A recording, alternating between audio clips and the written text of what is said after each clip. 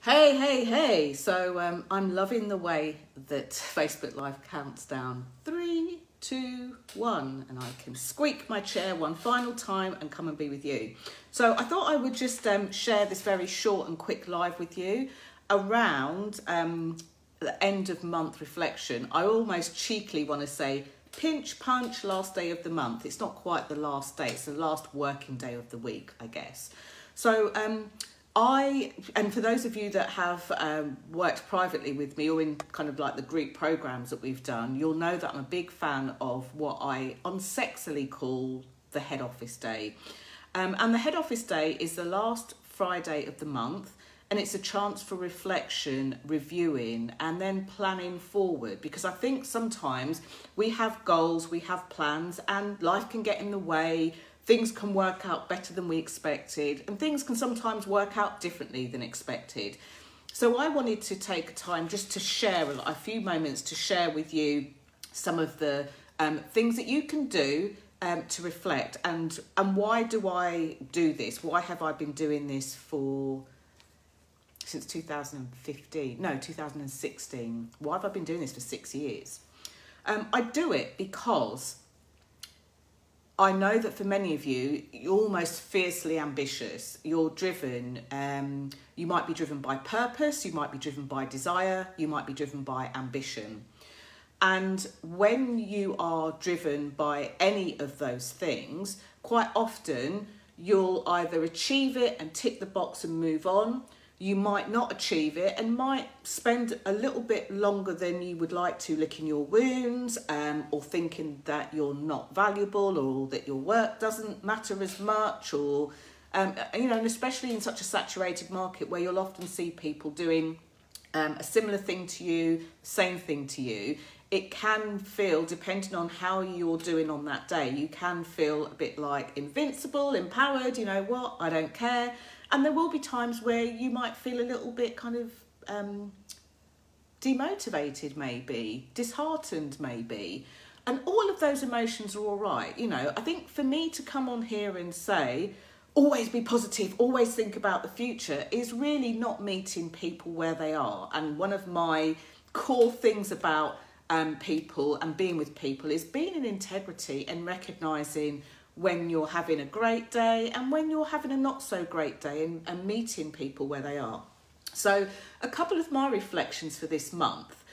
So at the start of this month, I was still recovering from COVID, and I want to say a big thank you to Jackie Young in here, who, I say synchronistically, she ran a Get More Energy course, which was around how we can use our food and stuff like that to have more energy. So it was very synchronistic that I was down to do that anyway, and then I was on the back end of COVID. So thanks to what she shared on her online program, but also thanks to what she shared with me privately, I feel like my energy levels are a lot better than they could have been, would have been, and definitely than they were. So I'm shouting you out, Jackie, and thank you so much for that. Thank you for choosing to be visible doing the stuff that you do in the world, because it really makes a difference and it matters. And I know that it wasn't just for me, for the other people that were doing that programme as well, that it made a difference and gave them insights that you probably might not have even planned or expected, but that's true transformation. So the other thing that then happened was I had booked on to go to a 2-day event in London. And whilst I was excited about attending the event, I was kind of dreading how my energy would be. One of the things I think that COVID really taught me was like the real use of the word space, and really genuinely creating space. And I've got a pretty spacious life and spacious business, because that's kind of how I've designed it. It wasn't always that way. But the thing that COVID did teach me was to provide lots of space to do. So a few really cool things happened. So I went to the 2-day event, and it was around selling to corporates. I'm going to shout out Jessica Lorimer. She's really, really great with that. So if you're looking at going in hard and selling to corporates, that might be something that you dive into. She's got a really great podcast, so definitely listen to her there. But I went with her because I've been doing that for a number of years, but I from one of these month-end reviews, I wanted to get a little bit more strategic. And for me, my business took a bit of a battering on the corporate side of things from, March 2020. So I wanted to get back on track, make sure that I hadn't somehow lost my confidence to do it, and find out like what's working now. And, my clients are doing some really amazing things. They're getting a lot of amazing revenue in as well. And they're taking the softer services into corporate spaces. So for those of you that are in health and well-being, mindfulness, trauma, any kind of like mental health stuff, all the stuff that you might have thought that, before it's maybe a little bit too soft or maybe not valued in the corporate space. Corporates are full of people. So I really enjoyed that, and I would really encourage you, if it feels good for you, don't do it because I said so. That's not the way to do anything. Do some form of reflection and review and find out if it's something that is great for your business or not, and make your decision from you. Don't make it from someone telling you that you have to do something. I'm really strong on you generally being empowered in your own way. So what am I going to be doing today? I'm going to be going through and reflecting on a couple of things. In fact, what I should do is open up the list. I do the same thing. Like I say, I've been doing it since 2016. Yes. So what I will do today is I will review my business. So the first step is, if you're going to do that, it's important to know kind of things like what works, what doesn't work, what you're going to do more of, what you're going to do less of, if you're going to scrap anything, if you're going to reintroduce anything, whether, you've had a great balance in what you've been doing, all of those things. It's really, really important to note that, okay? So make sure that you review the last month. And the reason I say the last month, I do an annual review and I do a quarterly review. But especially if you're getting used to doing this as a habit, create a habit and let it be easy. Make it easy. At which point, I wish I had my easy button. That was easy button. So let it be easy. And then the insights that you glean from doing that then give you insights into moving forward. So, as a result of me starting this process, I realised that I'm spending a lot of time in one specific area, and because I'm not able to voice my work maybe in the way that I would like to, it's not serving the audience and it's not serving me. So it made it easier to make those changes. I didn't look for validation from anybody else, which I might have done in the past. I didn't look for permission, which I might have done in the past. I was able to make a clean decision and really tap into what was going on inside, follow my gut, follow my intuition. So, use that time to really look back and reflect, and also plan forward because of the reflection that you've done and what works for you, your lifestyle, your business, the thing you're creating, okay? The next thing that I will do is I want to say a profit and loss, but that makes it sound really posh. And anyone who knows me well, accountancy isn't my thing. In fact, from day one of my business, I employed an accountant, including the bookkeeping services. I literally, at that point, was taking my receipts to them in an envelope, and they would do the rest, and that hasn't changed.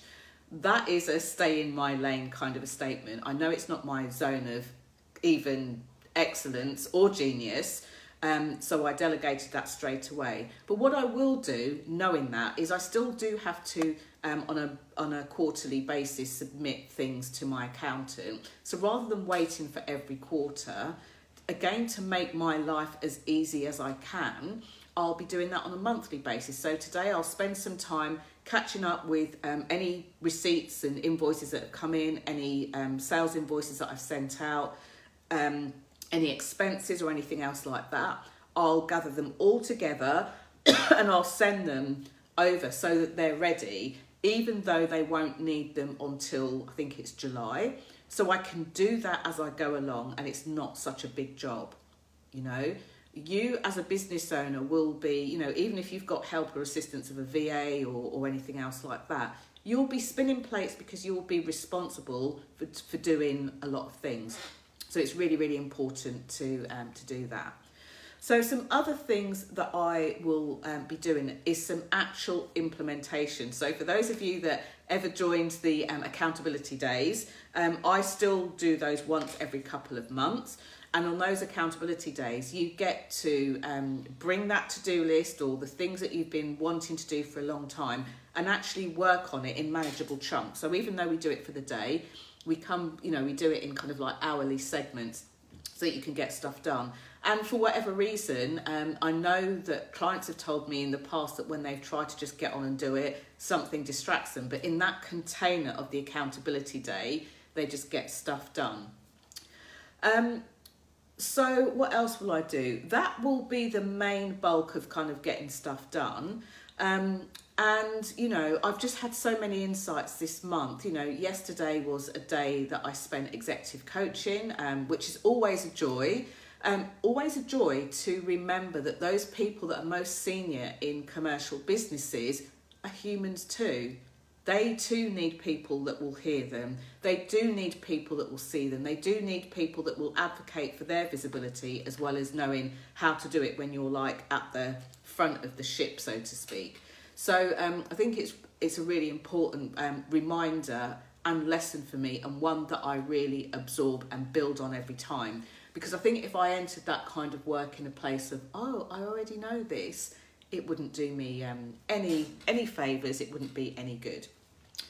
And then I want to reflect and share one of my favourite memories of this month, and that this was, and there was a lot of them, but this one particularly brought a smile to my face. And this happened last week. So I was running a group, a kind of a team day, if you like, and I got them all to do an exercise. I'm not going to do spoiler alert or kind of divulge what I did. But one of the ladies in the room actually like took a video as this was going on, and I did like a 20-second video. And despite what you can see in the video, it's like the sound of laughter. Why do I share this? It's important to remember that whatever spaces you're inhabiting, entrepreneurial, corporate space, maybe you're the employee within the corporate space, maybe you're the senior leader, director, wherever you are in that kind of scheme of things. I listened to that video a few times. And why did I listen to a 20-second video so many times? When you hear the laughter and the joy that's expressed in that moment, for me, it reminds me of how important the work is, not even for me or to me, but how important the work is for people in the world who need it. And in those times where I might doubt myself, in those times where I might falter or fail or pause or think, oh, maybe I'm not good enough, which happens, you know, in those moments, you get to really experience what it took to be courageous, to put yourself out there, to stick your head above the parapet, and all of those great things as well. And the other reason I love that is because, seriously, if I get to do this, you know, you get to do this too, and you probably have. And I won't know unless you're sharing in here necessarily. So, you know, do share. You know, Friday's a day of celebration, and I will be encouraging you to celebrate and share your wins from the week or the month or the day. And no win is ever too small. People think, oh, but I only did this. It doesn't matter. Celebrate yourself at every given opportunity. Like, have that appreciation in the moment. Have that appreciation even before the thing happens. It will be one of the things that supports you the most. And by the way, that video, that laughter, that joy, really people talk about raising vibrations, and they think about it as a way of manifesting or having stuff. But just the pure joy of being at that vibe literally makes the magic happen in your business, literally has you move forward when you feel like shrinking. So I want to end this video by saying, like, you know, be seen, be heard, and be visible. And be absolutely unapologetic for being you and voicing in your world. It matters. It matters to people that you might not even hear from. Love to hear what you're reflecting on and celebrating on at the end of this month. Feel free to comment below. And I look forward to seeing what you're celebrating in the group. And for those of us in the UK, happy Bank Holiday Monday weekend. Okay, bye for now.